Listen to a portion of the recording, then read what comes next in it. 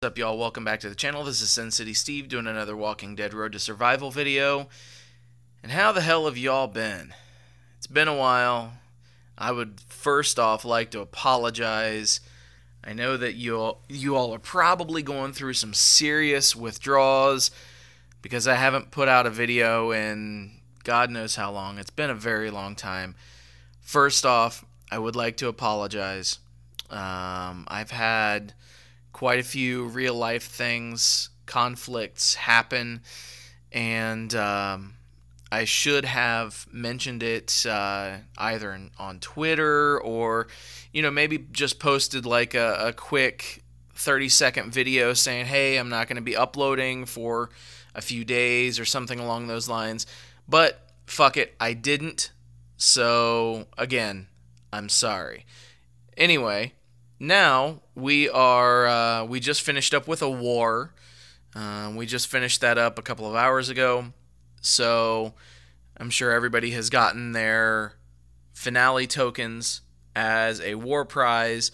So obviously what that's going to get you is that is going to get you an opportunity to possibly get a second old comic so that you can get both of the choose your side epic recruits, either the epic Dwight or the epic Jesus. And instead of having to choose, you can have both. So that's pretty awesome. Obviously, they're also offering other things in here like elite rare gear. There's some ultra rare gear in here. There's some 5-star tokens, weapon tokens. There's quite a few things in here. It could be great. It could be absolute dog shit ugly. We all know how Scopely's RNG is, and we're going to make our poll here in just a quick moment for you on that. There's also a 4-star recruit that we're going to be pulling for, and we've also got 2 elite item tokens. Right now, in the Premier Recruits, there is 2 times chances at Epic Abraham with his fucking bazooka. This guy's got 823 attack, 778 defense, 1125 HP, and he deals 325% damage to a group of enemies. The guy is an executioner, and he's got that fucking rocket launcher. Yes, a rocket launcher. I thought that it was crazy the first time that it was in the game. I still think it's crazy. But you know what? This character is not so overpowered that I feel compelled to pull for him. So I'm sure that there might be several other videos on YouTube. Go check those out if you want to see people trying to pull for this guy. My blue roster is good at the moment, so I don't need him nor his bazooka. So we're gonna just pop open these tokens. Let's just dive in. Let's take care of these elite item tokens. I'd love to have a walkie or a school bag. You know the drill by now. We're gonna open it on the flak. Come on, give me something good. Got a fucking gas mask and a Brady. I mean, it could have been worse. I could have gotten a Burt. But I mean, what else do you expect? So we've got a 4-star recruit that we're gonna pull for right now, and yeah, let's just do this. Another 4-star Clementine. I think that the last 2 4-star recruits that I've pulled have been 4-star Clementine. Regardless, it doesn't really matter. She's going to the depot. That's 390 supply depot points. Thank you. Have a nice day. Alright, so here's what everybody is waiting for. We're going to try to get that old comic right there. But what we're going to do, 5-star tokens, weapon tokens, ultra rare gear. I'm going to open it on the elite rare gear because that's what I don't want. Come on. I'm fucking speechless. Literally the worst fucking box out of all of it.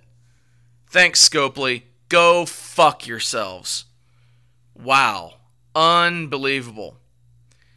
So that leads us to this moment. Who am I going to choose? Am I going to choose Dwight with his defensive leader skill and his 900 plus attack? Right there you see the card. Or will I choose the blue Jesus with the crit leader skill and the revive? Well, I'm going to make it very simple. My blue roster, as you heard me say, is very well stacked. My yellow roster is not as stacked, especially on defense. And the Dwight is all melee teammates get plus 30% defense, so that'll definitely help out. And we are going to go ahead. We are going to claim Dwight. So come on, brother. Yes, all collectibles will be consumed. There we go. Another reason behind this too is the region that I play in is very, very blue heavy. So this guy will definitely help out for sure. And that's that. Pretty easy stuff, guys. We'll go ahead and claim him. And that's all she wrote for the Choose Your Side, Pick Your Side event. Excuse me. Yeah. It looks like people aren't getting shit from the boxes. Fucking Richard Hertzer and Wolf Fangs here on the long region. Sandy's getting a long coat. You know, this event was interesting. That's about as nice as I can put it. Granted, a lot of people got a 5-star from it, which is cool. It was very tedious in some cases. Long, drawn out. I would have liked to have gotten both. Didn't necessarily need both. But that's how it is. Yeah, it was definitely a want more than a need for sure. I really wish that these tokens, I really wish that they would have made them a little bit. I wish the prize wheel would have been a little bit better. You know, maybe not had the elite rare gear on there, because the only way to get those was from the war event and then by actually buying the token bags themselves. So we'll see what happens going forward with new characters and events and stuff like that. But yeah, I'm not overly excited about any of the things that are going on with the game, and hopefully they put out a character that just wows me, and I feel compelled to pull for said character. But until that happens, we're probably gonna do, 10 pulls, single pulls, whatever you guys want. Very few 30 or 45 or $100 pulls, at least for the time being. So anyway, guys, if you liked what we did in this video, make sure you slap a like on it. If you're new here, hit that subscribe button. Above all, share this with your friends and your faction. And until next time, this is Sin City Steve, and I will see you in the next video.